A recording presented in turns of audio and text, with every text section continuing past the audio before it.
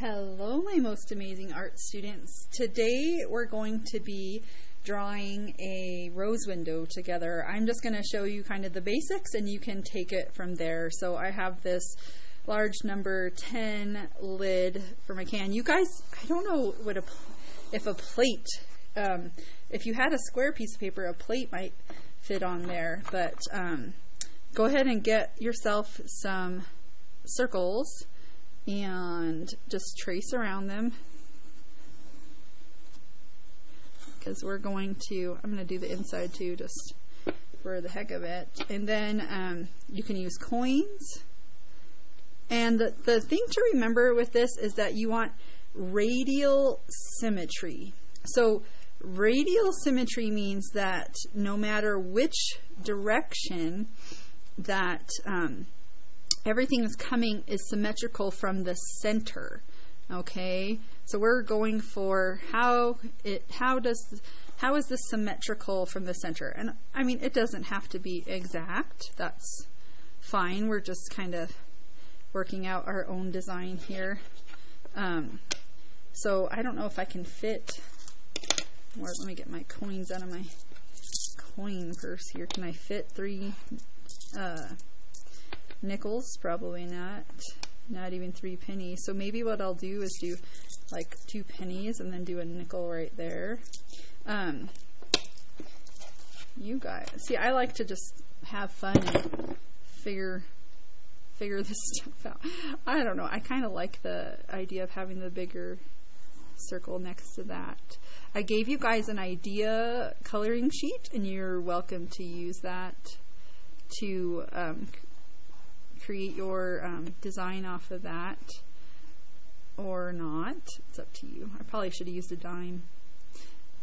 You know what? That's the nice thing about pencil, is that you can erase it. So then you're just going to go ahead and do that all the way around. Put the same pattern so that if I divided this in every direction, every quadrant would be symmetrical. And if I folded it in 4s, those 4 parts would be symmetrical to one another. All right. So you can keep designing. I'm going to grab my ruler here, and I'm going to create some lines through the center parts. It's not exact. It's totally fine. Maybe I'll go ahead and maybe you do the lines first, and then you can kind of set up your coins a little bit more symmetric, or your circles, or whatever you guys are tracing. Because in a lot of Gothic windows, they have that natural stonework. And then if you don't want this line to go through the center of, your circles, you can take it out. All right, so I'm going to quickly go through and discuss with you how we're going to finish these. All right, so I think I want to use like these colors. I'm just going to go ahead and, once I'm done doing the whole design, I'm going to color in my shapes in whichever pattern or way that you want to. Okay. And I actually am going to erase. You want to erase any pencil lines that you don't want to be underneath your marker before you color. Okay. Because if you do it after, the pencil, or you won't be able to do it after, actually. The pencil lines will trap those in there, the colors in there we have. Maybe I'll do that. So,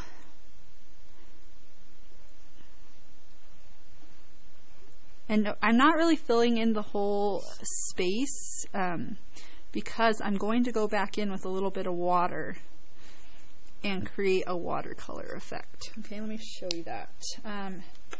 One more color.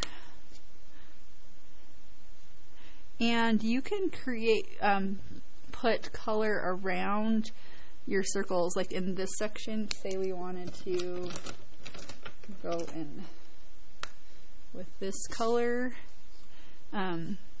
around your circles, or add more circles. You can add more designs into this. Get smaller and smaller, or as detailed as you want to be. That's up to you. Alright. Okay. So now I'm just going to take my paintbrush and some water, that's all I have, and just paint. And you can even use the pigment that you've put down from the marker to paint the whole area. You might have to lay down some more color. It might not go all the way, but it might. We don't know. There's a lot of pigment in those markers. So there's one. That's pretty cool. And I'm going to get a wipe so that I can dab my paintbrush off, because the colors will tend to mix together if you touch the water. So I think we've discussed that at length. And what we're going to do after I paint this, and you can do it before, I just don't have my full design on here, is go with a Sharpie. Oops, see how the colors are bleeding together? Probably not, because of reflection. There you go. Go through with a Sharpie and Sharpie all your pencil lines that you want to show up, okay?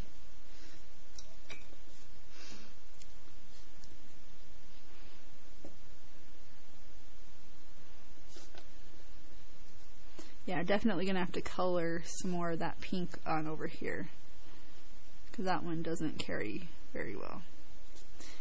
And then this guy. And I like the effect of the colors bleeding in together somewhat. If you want that to happen, you just don't want to use too much water, because it will get crazy. It'll just become a big puddle of mixed colors, and you won't have any definition to your design. So you got to be careful with that. All right.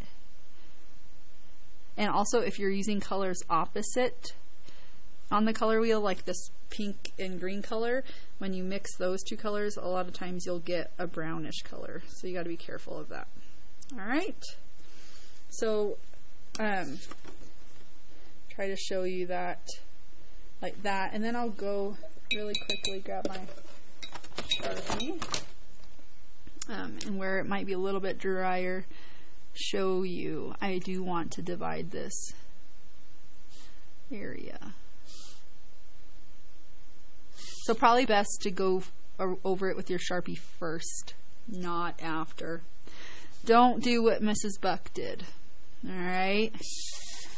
Do as I say, not as I do. Much easier to create these lines before you paint. Or you could wait until it's all the way dry. Okay? It's up to you guys. So go over all your pencil lines that you want to keep, including the circles and the straight lines. Okay? Thanks for joining me today. I hope you guys have fun making your rose window design.